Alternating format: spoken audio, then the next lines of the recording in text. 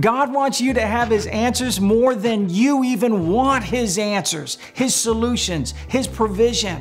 Get the truth, believe the truth, pray the truth. You are an agent of the truth, and God has called you to pray the truth through Jesus Christ. That's the only righteousness any of us have. It's Jesus. Trust in Jesus and let His power flow through you. Heavenly results here on earth is the will of God, but we must throw the switch, folks. We got to pray.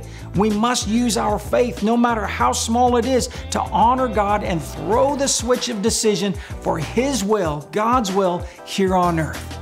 Faith is the key to you being able to pray with results. That makes it all about Him and not about you.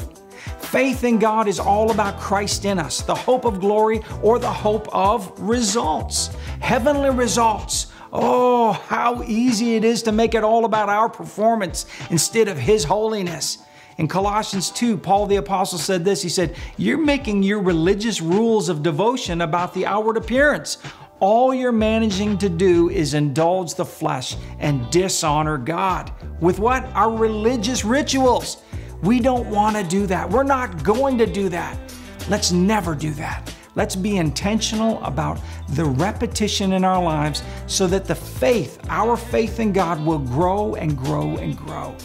Why? So we can pray with results.